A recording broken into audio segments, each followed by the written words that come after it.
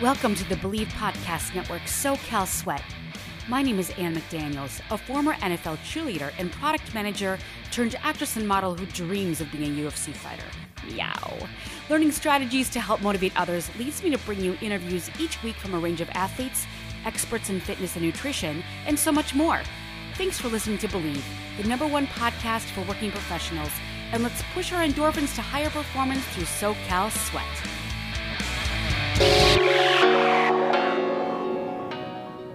This is your host, Ann McDaniels, and welcome to another episode of Believe SoCal Sweat. It is Wednesday, the day before the American Thanksgiving, and people are stressed out. It should be a really fun time, so let's really enjoy it. The top 2 things that people stress about are families and friends and having to please others and being able to get there on time, bringing the right dish to pass, all the politics in the air. But the second one would be anything around your weight and health goals, whether that be weight management, weight loss, weight gain, what have you. But my guest today, Cheryl McColgan, is going to talk about the keto diet and a lot of lifestyle things. However, I just want to give you 8 quick tips in avoiding Thanksgiving weight gain. There are so many things you can just add into your regimen that will help you to avoid those extra calories or work out those extra calories. The first would be to work out when you can. Maybe you can get a quick, brisk walk that morning, do a turkey trot. Maybe you can go to the gym among meals, between meals, whatever you can do. Eat a good breakfast, so then you're not starving yourself all day and then gorging like you haven't eaten for years. If you intermittent fast, you know your regimen, you can do what works for you, of course. How about bringing a healthy dish to pass and eat? Maybe you want to bring a salad with a ton of protein to add to the Thanksgiving feast besides everything else, or a healthy dessert. Bring something you can do to control. Number 4 is to pick and choose your indulgences. Maybe you like every single pie and every single dessert. You can absolutely do that. Maybe just practice proper portion control and choose maybe every single protein that you love and just do little bits of each. Maybe your indulgence is carbs, and you know what? It's the greatest carbs on earth during Thanksgiving, so just indulge. But if it makes you feel guilty, then make sure to get some physical activity in or do any of the other things to do. Also, number 5 is to slow down. Thanksgiving anyway is all about giving thanks and appreciation for what we have. We are pretty lucky in this world, and even if things are horrible, the fact that we can even be together. I will be doing volunteer work all day because it's very important to me to give back, because I realize how privileged that I am. But it's to slow down and chew your food. Every single time you put a morsel of food in your mouth, because they are wonderful indulgences that we get to do on this day, slow it down and enjoy. Don't eat like a dog where you give a dog and it's a wonderful treat and you don't even chew it, dog. Don't swallow it whole. That's not fun. You don't even like tasting it. You might as well eat something healthy if you're going to do that, So slow it down. I really enjoy the taste and flavor and all the love that went into making it. And go easy on the adult beverages, but you know what? Hey, a lot of Thanksgivings are stressful. If you need a drink and you need to put up with your Aunt Mabel, whatever you have drink those adult beverages. But do realize how many high calories there are, especially with the holiday drinks, especially if there's the eggnogs. Oh my God, they're so good. All those bourbons, everything. But just, maybe add spritzers and add a couple glasses of water between or among drinks. That always helps. Number 7 is just to get active. Go outside and play football with your family and friends afterwards, and then come in and watch the game. Just something to move your body. And then number 8 is shift your focus. A lot of times there are seconds, thirds, fourths, and then the whole buffet is put out again a couple hours later. I know that's, in my family, that's what we do, and it's great. And then you can make sandwiches, then you can take things home, and I will do another podcast on the Thanksgiving leftovers and how we can do that. But instead of doing that, shift your focus. Again, go outside and play football. Play a game. Get together on a walk, or maybe just have some great conversations with other adult beverages and then stay out of the kitchen. So those are the top 8. Would be work out when you can, eat breakfast, bring a healthy dish to pass, pick and choose your indulgences, slow down, go easy on the adult beverages, and again, do what you need to do there. Pick your battles.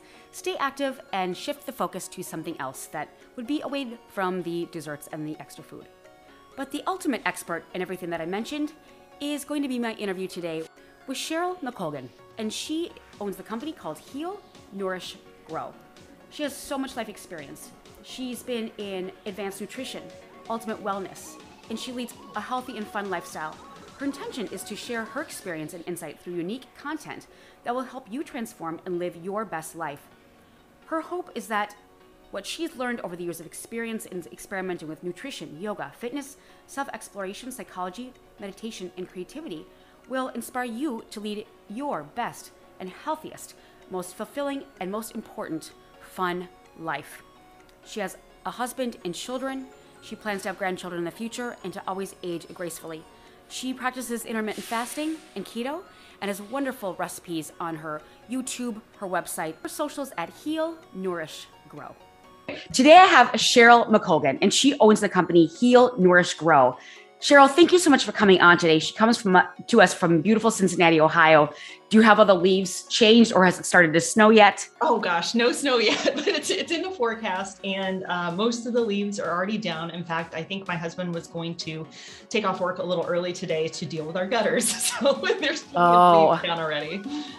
And raking is a really good workout. I had covered that in the last podcast, and burning calories during the holidays that you don't even realize, and making money. So you can put them to work in the neighborhood, make extra money. There we go. So would you please tell us a little bit about your background? I know that I'm fascinated by the fact that you have studied psychology and addictions of food and everything like that. Can you just give us a little snapshot of your upbringing in sports and nutrition or dance?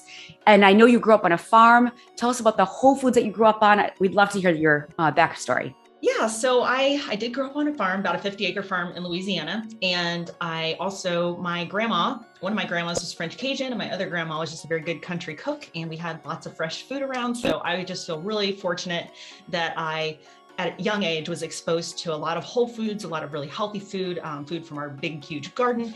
And so yeah, the food thing's always been a huge part of my life. And obviously growing up near New Orleans, where they have, I think, some of the best food in the world. And I've been fortunate enough to travel all over the world with my job and for fun.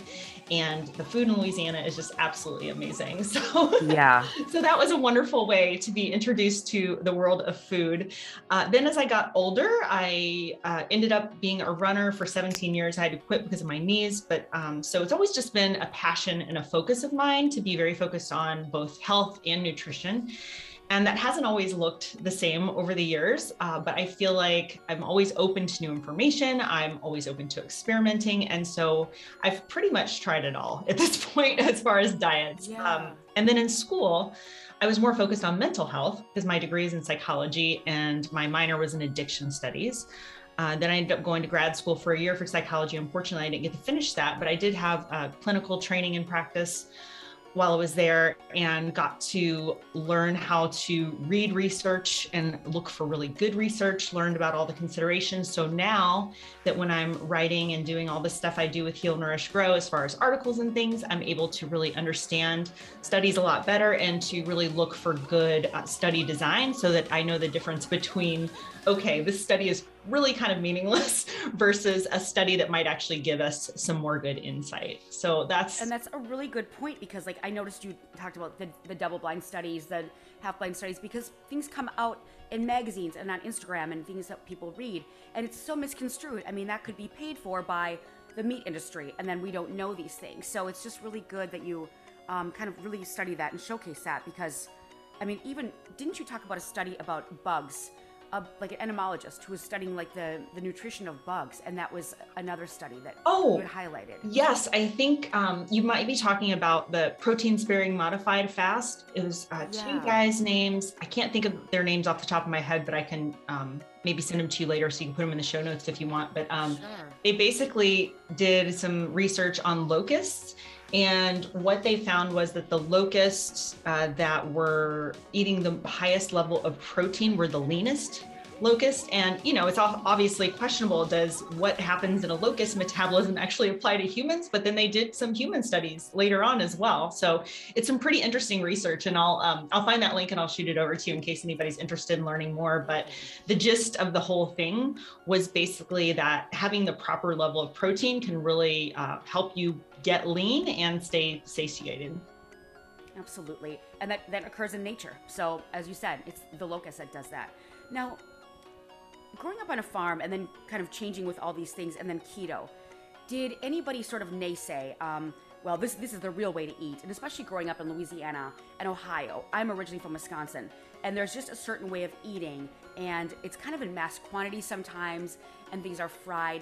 When you try to, when you eat that way, do you get people saying, oh, you don't know what you're talking about, our ancestors have eaten this all of our lives, especially when you went vegetarian, because you went vegetarian for 7 years, correct? Yes. And there wasn't a whole lot of, I would say the one thing about the South is, in general, there is a lot of unhealthy eating. But it's so good. I know.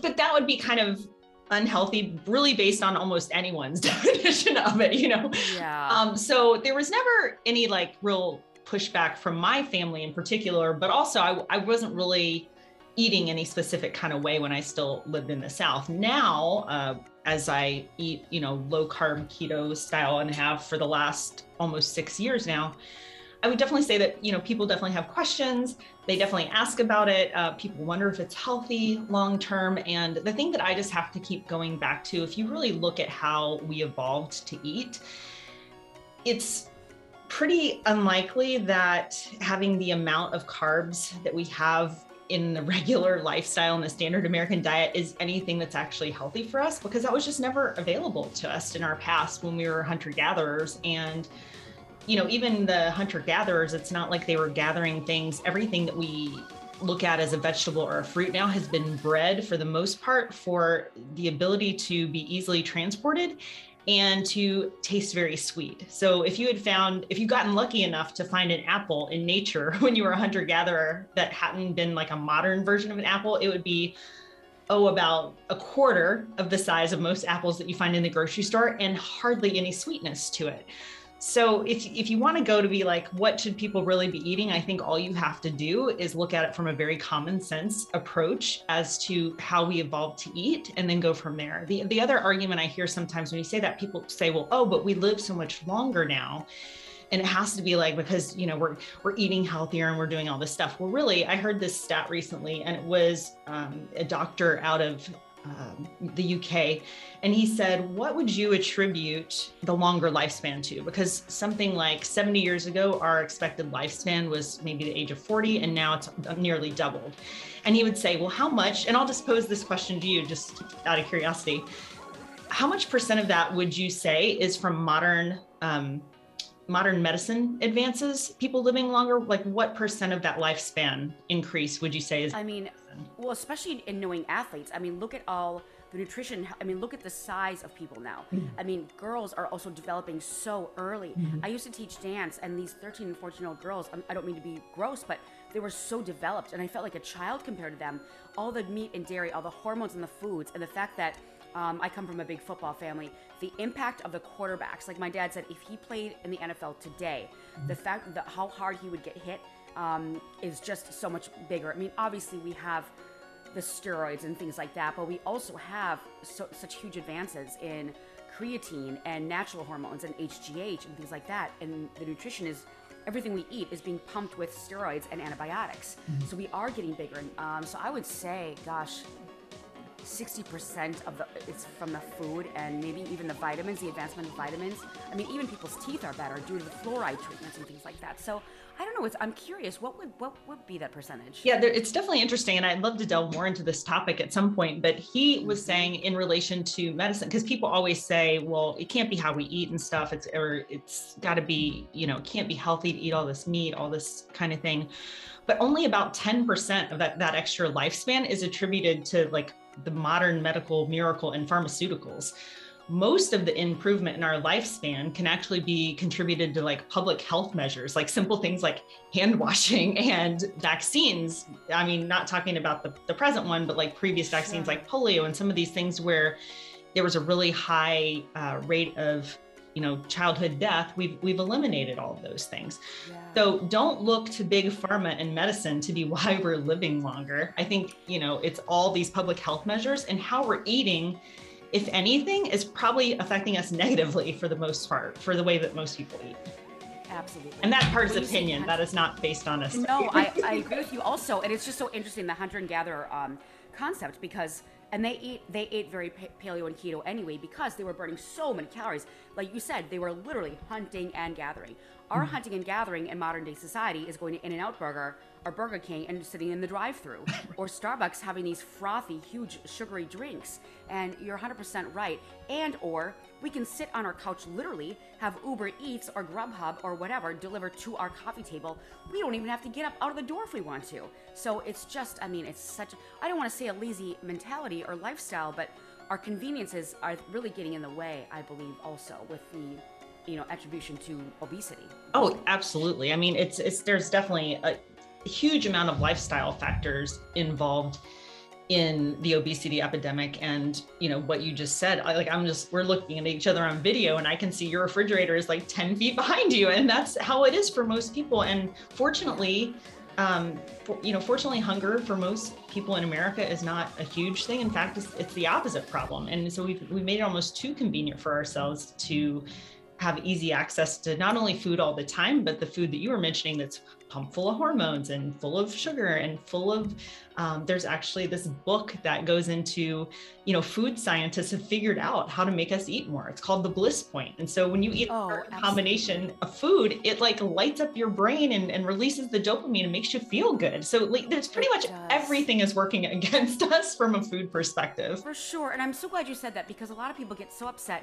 I mean, I've heard people say to some people, well, you just don't want to lose the weight bad enough. And honestly, like you said, it is sometimes not people's fault, because the food scientists are so brilliant. I used to work as an executive for General Mills, and they had wonderful, I mean, it's very tasty, but even some of the berries, and I don't want to rip on the company, they're a wonderful company, but like even the Cheerios with the berries in it, those are not real berries. That is, you would dissolve that into sugar. That is sugar that turns into glucose, and that is not a berry of any way, shape, or form in those cereals. So it's, it's hard. So you're right. We are pumped full of these chemicals, and it is almost like alcohol or a drug. That is a drug for us. And when you eat it, like you talked about in your other podcast, you crash, and then that body craves more of that sugar. And could you just quickly break down what keto is and why you believe in it, and how a carb is actually a sugar and glucose, and why we should concentrate on the protein and the fat versus the carbs? Yes. So there's so much in what you said there. So first I'll start out by just making just a simplified version. Yeah. You gave a really simplified version.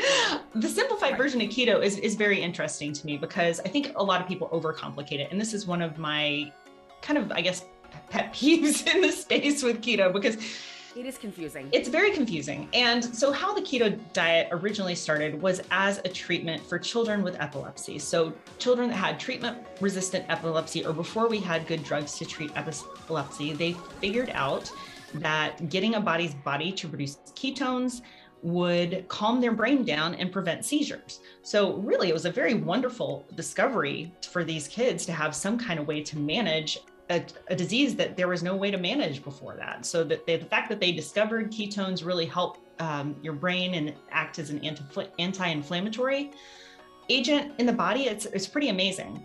But how most people come to keto now is not for seizure management, but it's to lose weight. That's what most people go for it for. Most people don't even know all the wonderful other benefits, like the brain function improvements and the mental clarity and the extra energy that you get from it. And the fact that there's a bit of a metabolic advantage to being in ketosis, where your body actually burns up to 300 more calories each day just by the way that you're eating.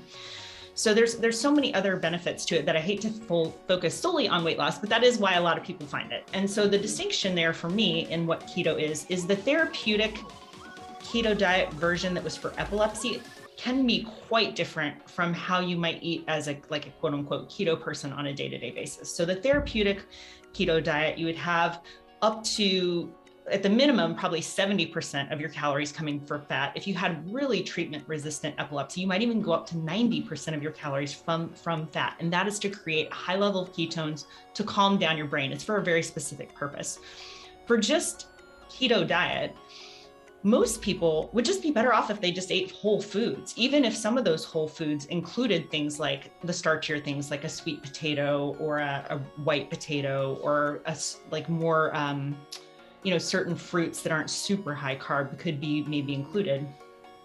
But, the fact is most people or some people on a diet do better with a little bit more restriction. And I think that's part of the beauty of it. So if you're kind of cutting out those foods that are going to quote unquote, kick you out of ketosis. And I kind of hate that word too, because I'm like, you don't have to be in ketosis all the time. Okay. Right. It's not natural. That's kind of weird to be in that long. Well, and I don't know if it's bad or good. That probably remains to be seen. I don't think it's an unnatural state, because it's a state that your body is metabolically designed to be able to tolerate and thrive on. In fact, we would have all starved to death if we the body had the ability to be in ketosis, because your brain, your brain needs a certain amount of glucose every day. And that's true. And that's something that in the past, they kind of used that as a reason why you should eat a certain amount of carbs. But the truth is your body can make all the carbs that you need. You can eat 0 carbs every day and your brain will function perfectly. Interesting. And like you said, don't overcomplicate it, because it's just like the Mediterranean diet. If people are worried about, like you had said in one podcast that you had a question of how much more fat should I be eating? And it's like, no, just eat natural whole foods like the Mediterranean diet and do what works best for you. So no, that's a good way to break it down. And also people use it for a lot building muscle. Don't you think it's a good way to build more muscle, the keto diet? Absolutely. It's a muscle sparing diet. So even though you might be, if you're protein. Yes, definitely. Because it's an adequate amount of protein. The protein recommendations from our dietary guidelines are simply a minimum to prevent deficiencies. It's not something that is actually an amount of protein that would be optimal if you're looking for optimal body function, optimal body composition, then you're going to be eating a higher amount of protein than what is recommended by the USDA. So for example, most people in our space, and just food or protein focused people, not all keto people or not all low carb people, but all of these people doing research in this area, they're saying that the amount for optimal body composition is somewhere in the neighborhood of 0.8 to 1.2 grams of protein per pound of lean body weight. And that's kind of a minimum. If you're doing a lot of activity, or particularly if you're doing resistance training, you might be going up to 1.5 to 2 grams per pound of lean mass of body weight for your protein. So I think that's part of the beauty of it too. Once people start to get more protein and they have ketones in their body, which is muscle sparing, you put on more muscle. Whenever you have more muscle, your body naturally burns more calories a day, because each pound of muscle. Exactly. I mean, say almost 10 more. And you could even burn while you sleep when you have more lean muscle mass. But that's a good point. And so Cheryl, how would someone go about getting their lean body mass or lean body weight versus their weight? Would they just go to get DEXA scans or go to the doctor? DEXA is the gold standard. Also, bod pod is quite good.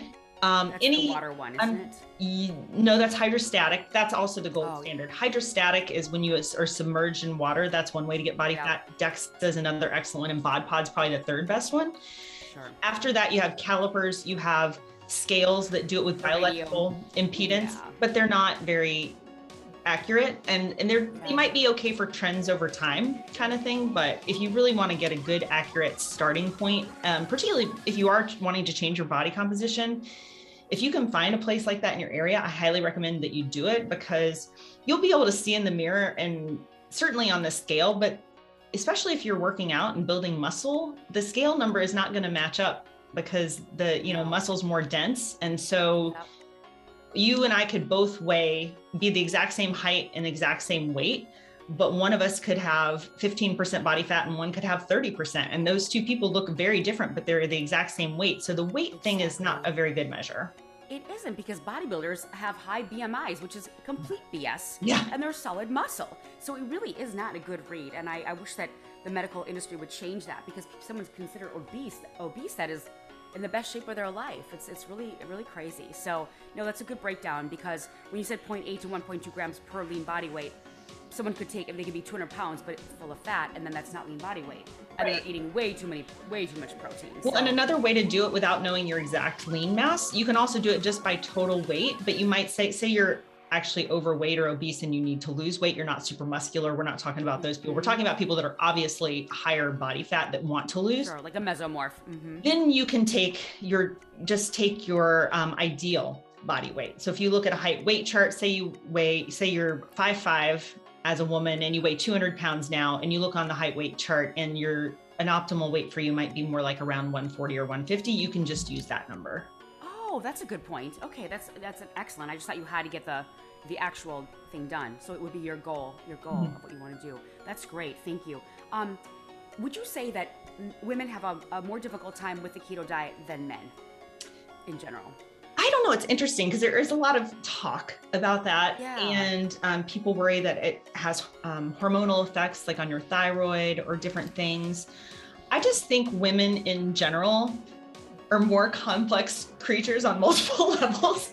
And we're harder on ourselves, maybe? Yeah. Well, there's definitely that. But there's also true that just your hormones change for women on a very cyclical basis every month. And so during different parts of your cycle, and I've heard multiple people talk about this, you actually are expending more calories in, I think it's the first phase of your cycle. I have to look this up, but there's some part of your cycle where you're expending more calories. So the fact that you're feeling more snacky or more hungry is related to true bodily hunger that's reasonable because your body's using more calories. So I think in some cases, knowing those sorts of things about a woman's body can help you, particularly if your goal is weight loss or weight maintenance. If you know that the first part of your cycle that you're going to be burning 300 more calories a day and that you're naturally going to be a little more hungry, well, that frees you up to give yourself permission to eat those extra calories during that time frame and not feel guilty about it. And also know that it's like 200 to 300 calories that can make all the difference. Because if you're trying to stay on whatever your weight loss calorie amount is, but your body's suddenly expending this much more energy, well, you're more likely to have a binge or go overboard because you'll get way too hungry. So just going up a few, 100 or 200 calories during that time of your cycle, it could make all the difference because you won't feel as hungry and you won't then get into that cycle where you're trying to restrict yourself so much and then you end up going way overboard. I'm so glad you said that. I'm going to tell one of my best friends in New York. She's on a big show and we have craft services on set all the time in entertainment. Cookies galore. I mean, it's the best food you've ever seen in your life. And she just had her period and she was just like, oh my God, I've gained so much weight. I'm going to tell her, blitz in the beginning, add an extra 250 calories so you can be proactive about it. Mm-hmm. And I think it's a really good point that you said that. And it would make sense that we burn more calories because our body's really working hard to release an egg and things like that. Exactly. So yeah, and that's really good because I know a lot of couples that have started keto together and the woman gets so frustrated because like he's dropping weight and he's being sexy and here I am slaving away and then he told me I don't want it bad enough. And I hate that when someone says something to somebody else who's trying to lose weight, well, you're not trying hard enough or you don't want it bad enough. Like you said, there are so many factors, sleep, hormones, everything that is going on in people's bodies. So no, I appreciate that you raised that point. Now, can you tell, as we're going into the holidays, it's a time where people are some are worried. Some people want to stay at maintenance. Some people want to lose. Some people are worried about the social aspects of if they go home and perhaps they're a vegan and they're going home to their farm family in Louisiana or something like, or Wisconsin in my case. How do you suggest, first of all, how would you approach the holidays as someone who's trying to keep on track of their goals? And I know you hate that word, keeping on track. So that's it is. It almost insinuates that no one's on track or something like that. Yeah, so, I need to figure out a better way to say that, but people understand that. I don't know. Like keeping yourself accountable maybe. Yeah, but then again, that's almost like a disciplinary action. Something like that is much better. Exactly. It has such a negative connotation, but yet when you say it, people know what you mean. Exactly. It's just nobody wants to hear that. Right. Like, I am on track with my goals. What do you mean? You stay in your lane, So yeah, it's true. So a couple little things. What could people do? Just maybe a couple tips and tricks to just stay in their lane. Yeah. Well, my biggest tip is first of all, it's funny that you brought this up because I just did a whole episode on this on my podcast that I put out. It came out Wednesday. So we're recording this on a Friday. So it just came out 2 days ago. So if you're hearing this later, it's already out. I'll link that. It's already out and you can listen to the whole thing. But I think the most important thing is first identify what your goal is. Is your goal, I would highly recommend to anybody that's been in weight loss mode, it's always good to take diet breaks anyway. It's good for your metabolism. It's good for your soul. It's good for your brain, all of those things. So I would first suggest consider over the holidays that maybe you take a diet break if you've been a person that's been trying to lose weight for a while. But that doesn't mean let's go ballistic. All that means is if your goal is still to lose weight at some point after the beginning of the new year, I would just shoot for maintaining your weight during the holidays, just a maintenance level. So you go to maintenance calories, which for most people is going to be, as much as 500 to 700 calories more a day than when you're in diet mode. And that'll give you automatically more flexibility over the holidays to, indulge in your favorite dessert if that's what you're looking forward to, or to have, maybe an extra glass of wine if that's something that you're into, something like that. So I'd first identify your goal. And, it is still possible to lose weight during the holidays. And certainly if you just don't feel like for whatever reason that you can let that go right now, maybe there's a major health issue why you really need to be focused on losing weight. If that's the case for you, then I think you have to identify that as a goal and just tell yourself that you're going to stay on track. But I would still recommend, instead of taking a diet break for the whole holidays, I would recommend taking 2 days a week. And this is just good practice anyway to keep your metabolism going higher, to stay 2 days a week at maintenance level. And so again, that'll give you more flexibility. You could do one of those days if you know you're going to a holiday party, then just save that maintenance level day for the party day. And that way it gives you a little bit more flex in there. So I think there's a lot of ways you can do it, but it really depends on identifying your goal first. And that's what I think confuses a lot of people, because I think some people go into it and they maybe don't even consider what their real goal is or what they'd like the outcome to be, or what types of things they're going to be dealing with over the holidays. Do you have tons and tons of events to go to? It's definitely going to be more challenging. But if you have a mindset and a goal ahead of time, it'll just make those decisions during all of these extra events a little easier. I like that. And when you say a couple of days a week that you would add the 500 to 700 more, just to make sure it's a deficit surplus even amount, do you call that reverse dieting? Is that actually some people do? I just like calling it a diet break, because you're just maintenance level days. It's not like you're really necessarily going. I feel like the reverse diet, at least in my mind, is more like when people are doing it on a consistent basis. So for like weeks and weeks, kind of titrating up calories. Yeah. So this is more like just a temporary small thing that you're doing. But I do think that long term, it can really help keep your metabolism going, because there have been plenty of studies on this. Long-term calorie restriction will reduce your metabolism. And it's not just from the weight you lose, because as you get to be a smaller person, your metabolism obviously goes down. And that's totally normal, because you're not maintaining a 200-pound frame anymore. You're maintaining a 150-pound frame or whatever it is. So that makes sense. But then there's this additional slowdown in your metabolism that comes from long-term calorie restriction. So I just think taking a little break every once in a while is one of the better things that you can do for yourself. And it kind of keeps you sane too. I mean, if you're that strict, it's like, you've got to live your life. Absolutely. And especially during the holidays, that's what makes it so challenging. And the other thing I said in the podcast is, hey, maybe if you're a person who doesn't mind putting on a few extra pounds now and then for whatever purpose. I mean, it is the winter. It's kind of ancestrally consistent that we might have a little extra storage.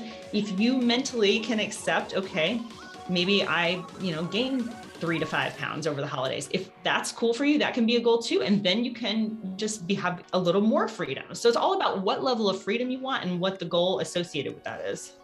Absolutely. And as far as fashion goes, we're wearing bigger jackets, we have bigger clothes, fluffy sweaters.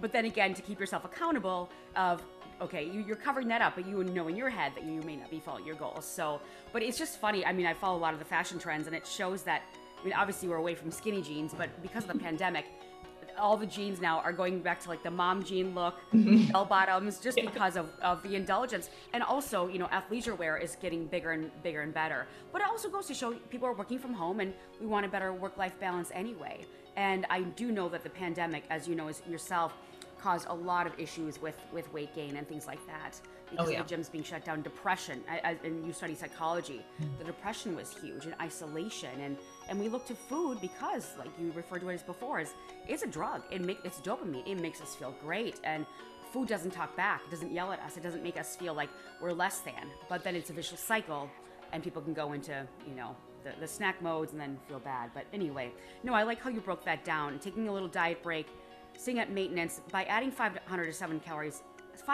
calories a day, a couple days a week, especially on the party days. I think that's very doable for sure. So, but it's also hard because people are so much more busy, and they may not be able to get to the gym and things like that. So for people to kind of keep that in mind as well. Yeah. So. And I think that's a good point that you bring up, because I always like to say that if weight loss is your goal, it's 90% the combination of sleep, stress, and what you're eating. 10% might be working out. Really, to me, working out is for physical cardiovascular health, for making your muscles stronger and to keep you sane and healthy mentally. It's not really for weight loss, in my opinion. I mean, I think people can really go overboard in that direction with it. I think you should absolutely move your body every single day. I like to promote joyful movement, whatever that is for you. So it's easier to do and easier to be consistent with it. But if you're worried about gaining weight and stuff, I just think you do have to pay a little bit more attention to what you're eating, how you're sleeping, and your stress levels. That would be the more things to focus. And I think if you're busy and you don't have as much time to do like a big workout, still just having like 10 minutes or breaking it up throughout the day, still just try to get something in. And because it's more for your sanity than anything else, I think. It is. And getting outside and breathing fresh air, or just being with friends, just a little walk. Mm-hmm. I agree with you, Cheryl, because I always tell people it's 90% in the kitchen of the whole weight loss thing. And when you say sleep, that is huge. I mean, there are people that are just overly worked and they will be on that treadmill. I've gone to the gym and there's people on the treadmill for like 2 hours. I'm like, I can't even do 20 minutes with sometimes. It's just like, but yeah, it's a big thing. And also just what you said, like the little mini cardio things. I tell people 10 minutes after breakfast, lunch, and dinner, just take a walk outside. And it also for the sanity. Love that. It's like that. That's perfect. That's 30 minutes a day. That's super easy. Mm-hmm. So as far as keto in the holidays, I noticed you had some really interesting recipes on your YouTube and the podcast. And can you just kind of tell us a couple of the things that you have done, like even your Thanksgiving pumpkin pie? What did you do to keto size it, if you will? Yeah, it's interesting because most people, I think, probably two of the scariest things that they worry about if they're going to practice this sort of lifestyle and going lower carbs. We've all become very accustomed to having desserts on a near daily basis, if not multiple times a day kind of basis. So that's just kind of what's happened in our culture over time. And then they are afraid they're going to miss bread and they're going to miss pasta.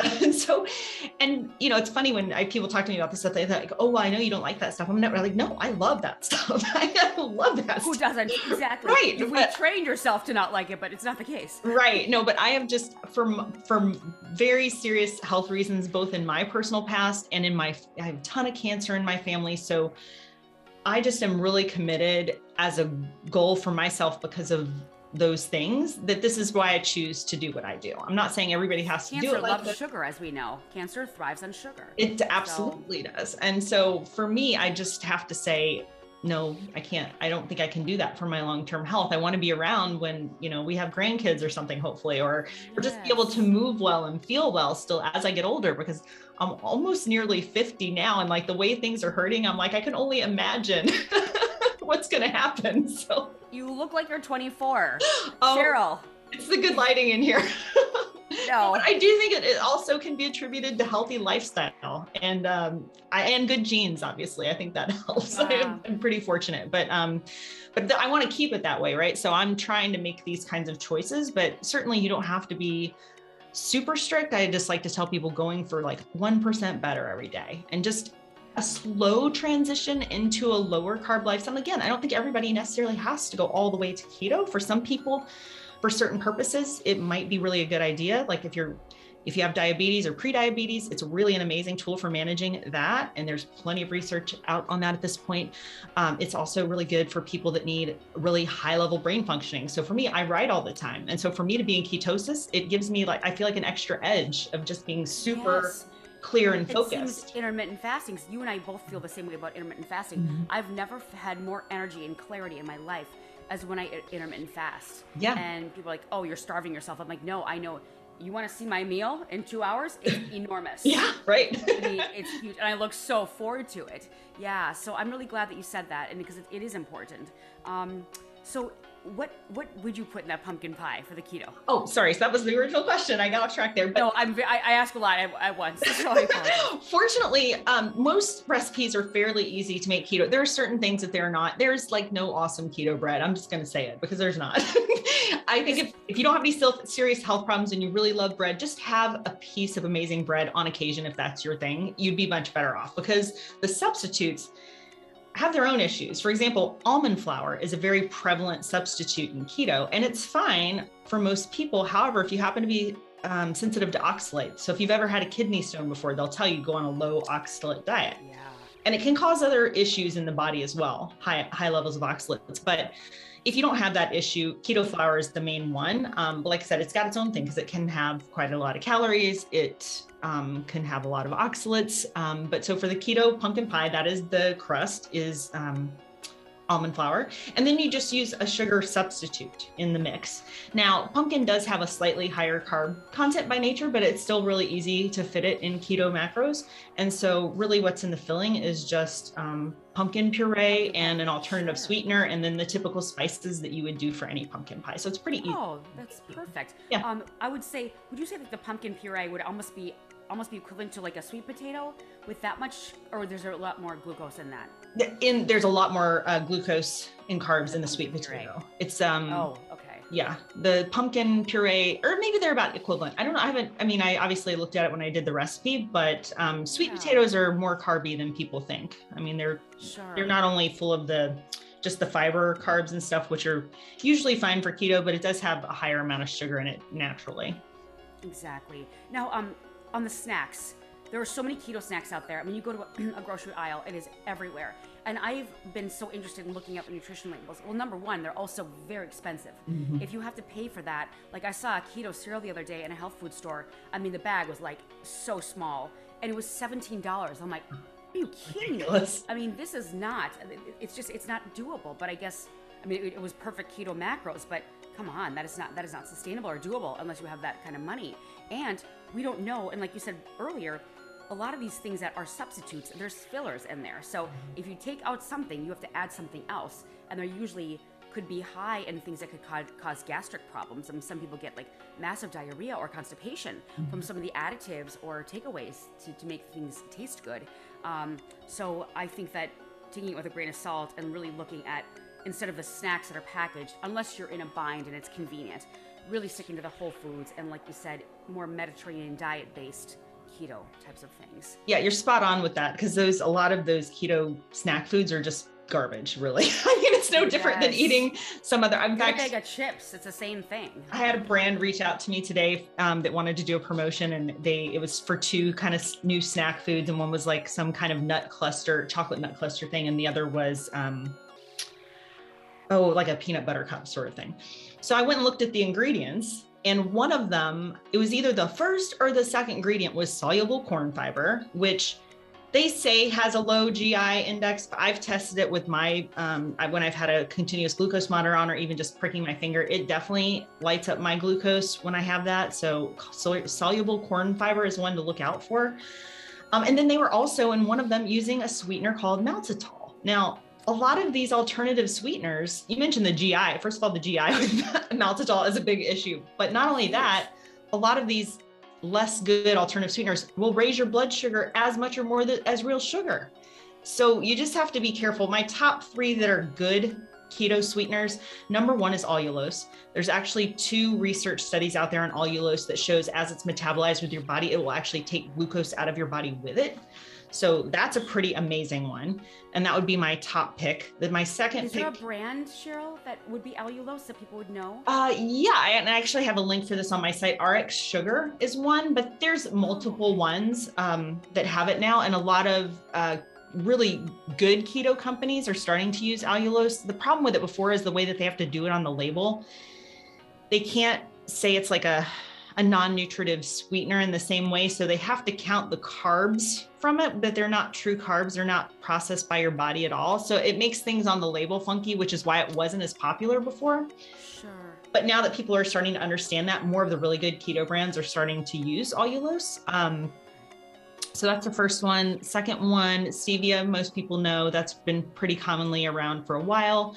I will say there was some recent research on that one and a lot of the alternative sweeteners that show it might have an effect on the gut microbiome. So if you're really concerned about that, maybe just do a little more research on that on your own. I've been planning to do that article for such a long time on the keto sweeteners or the alternative sweeteners, but I just haven't gotten around to it. And then the third one that is pretty common is erythritol. The only one thing about that is a little bit negative is some people, it kind of can have a cooling sensation in the mouth and some people don't like that. But it is another one that's kind of one of the better ones.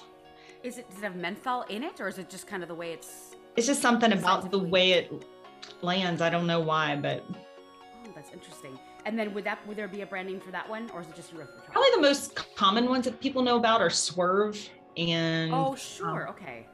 Yeah. And you can actually find that one in most national grocery stores now, which didn't. Yeah, very much so. It's very accessible. A lot of these products. However, I am always concerned with. I do a lot with the homeless and people with foods, just the food deserts, especially in Los Angeles. I mean, you go outside any area, there's homeless everywhere, and that is another problem. I mean, just giving. A lot of companies give food to the kids, and that's wonderful, of course, because a lot of them are extremely malnourished and starving, but it's already starting them out on the products like General Mills, Kellogg's, Cheetos, Pepsi. But again, if they're not eating it all, I'd rather have them eat this. But as we know, your body already metabolically processes that as children. And we have such a high rate of obesity in children today.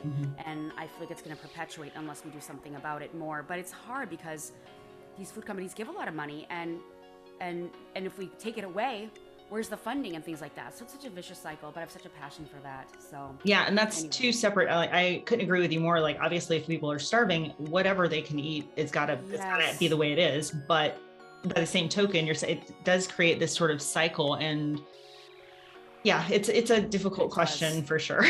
But yeah, definitely, I want to do that in the future for sure, long term. What are some of the specifics that you love to cover, and how can people approach you, and what are your programs about? Would it just be one-on-one? So to make your business grow further, I want to just make sure that we support you in every way, shape, and form. Yeah, so I put out tons of free content.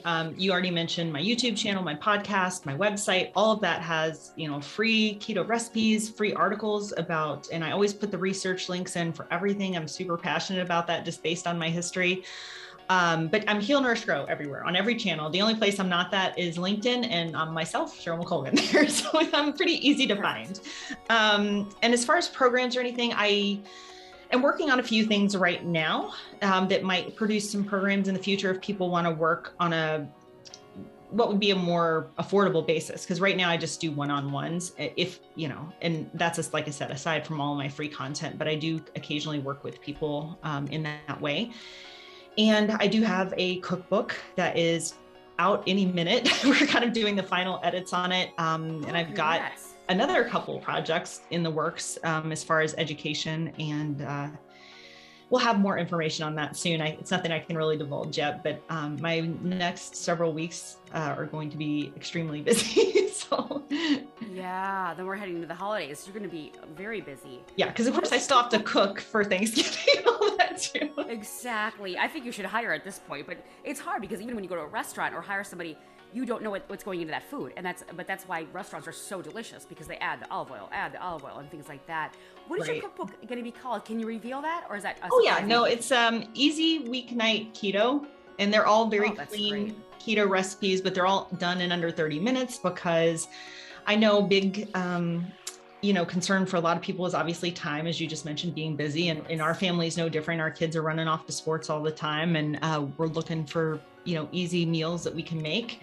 And so whenever whether it's putting the recipes on my site or like this cookbook, I do try to make all the recipes really easy in some way. Some of them are in a crock pot, some of them are things that you make, you might make it ahead the night before or marinate it the night before, and then you get home from work and you just boom, put it on the grill and it's done in 15 minutes, something like that. So very sustainable and very approachable. Really quick question on that. Do you add the air fryer recipes to that, or do you stay away from that? No, I have an air fryer and I love it. And I actually have a great company that I work with for that called Aria, but I haven't done a lot of recipes for it. But it's it's wonderful for the most basic stuff. It's great for reheating things. It's great for making things crispy. It's great for, things that, our kids are like any other kids. They still eat a lot of packaged things, unfortunately, even though I would prefer that they didn't. And it's wonderful for heating up that kind of stuff.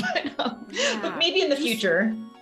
Sure. Do you see any danger in the air fryers of going like they're healthier, but they're still fryer? Or do you pretty much think that they are healthy? It's healthy. It's just an oven is really all it is. I think the air fryer part of it is it circulates the air in a way that it can crisp up skin and stuff without having to actually fry it or without having to add extra oils and stuff if that's something you're concerned about. So I would say it's very healthy. It's just, can I say it? It's like a marketing thing. Oh, totally. Actually, that actually helps a lot because I always think it's fryer.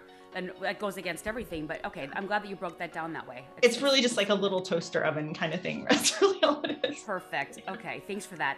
And then just really quickly, your goals and but then again, you said the cookbook and you've got some projects. So we will always support you, and I'll put all the links to your podcast and your schedule. Do you have any kind of like programs that people can say, well, you've got the one-on-one or a group session? What if two women are best friends and they want to do something together? Would you do like a duo or anything like that? Sure. I'm always open to whatever. I'm not real rigid in how I work with people. I just like to help people if I can.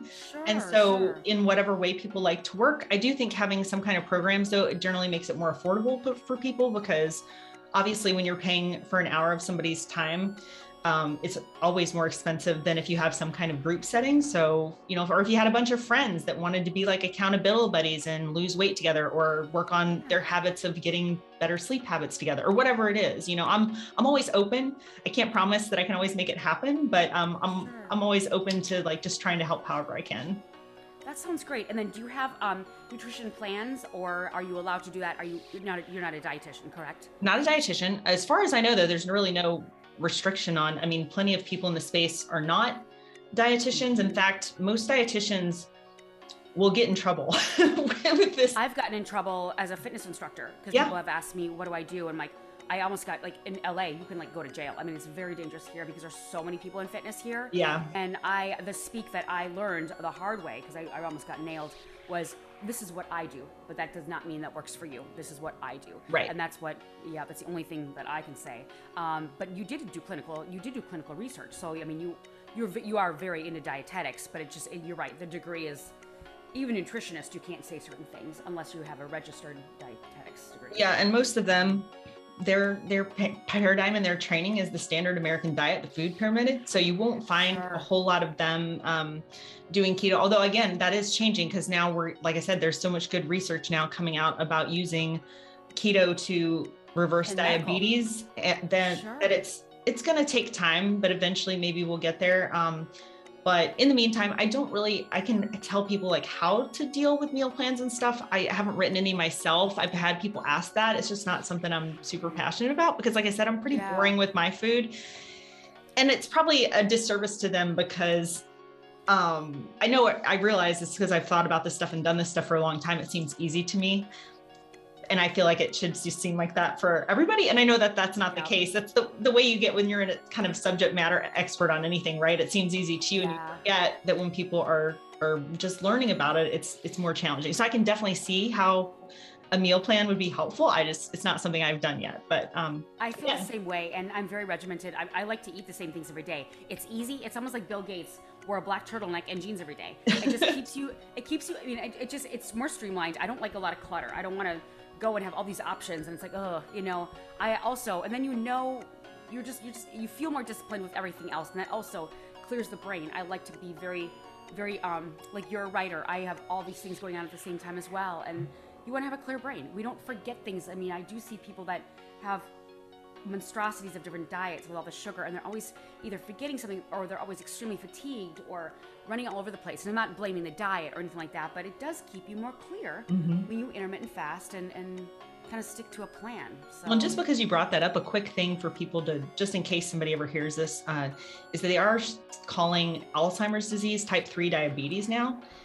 And so there is a huge connection between having too much sugar in the body and brain function. And I think that trickles down even into just daily cognitive trouble, because there's another study that I'm aware of that shows that even when there's impaired glucose metabolism in the brain, which is what happens in both normal aging and Alzheimer's. When there's impaired glucose metabolism, the beauty is your brain can still always utilize ketones. So the reason that the neurons in your brain could die or get damaged over time from Alzheimer's or something is because it's like they don't have any food, so they're dying. But if you have ketones, even if your brain has trouble processing glucose, you can still use the ketones. So that's pretty amazing. And I think, unfortunately, not a lot of people know about that. So I just try to mention it whenever somebody talks to me, because I'm like, if somebody out there has a family member with Alzheimer's, or if you're just noticing age-related cognitive decline, changing your diet can really make a big impact on that. Absolutely. That's a very good point. And they're doing more and more research on that. Yep. You're about the sixth person I've heard talk about the type 3 diabetes of the new Alzheimer's. Oh, good. So, I'm glad people are talking about it more, because I just think it's so important. It is. And as we move through, people are living longer, and nobody wants to see people go senile, especially in their family. And it seems to be more prevalent due to the type 3 diabetes with all the sugars. So thank you for saying that. Well, Cheryl, it has been such a pleasure. Miss Cheryl from Ohio, originally from Louisiana. I love it. Do you change some of your Louisiana food into keto just to make it more tasty, or you don't touch that? That stays as Louisiana food, and you're not. No, I absolutely do. And, there might be a day where there's a whole, book of that or something. Good. The gumbos and so wonderful. Yeah. The beignets. Oh, I love it. Well, Cheryl, thank you so very much. I'll put all of your podcast or all of your social medias, all your websites, everything about you, and then link to your YouTube channel, of course, because that's really fascinating. And she's got incredible recipes on there. So I'm not even going to tell you about them. You have to go to her YouTube to see them. So that would be her YouTube channel at Heal, Nourish, Grow. You can also find her on all the socials at Heal, Nourish, Grow, and on LinkedIn at Cheryl McColgan. And I wish you a wonderful Thanksgiving to you and your family and friends. And this is actually going to go up the Wednesday before Thanksgiving. Oh, awesome. Thank you so much. Yeah, it was so lovely meeting you, and I really just appreciate you doing this. It was really fun. And that was Miss Cheryl McColgan from Heal, Nourish, Grow. And we both wish you a joyous and fun and festive Thanksgiving.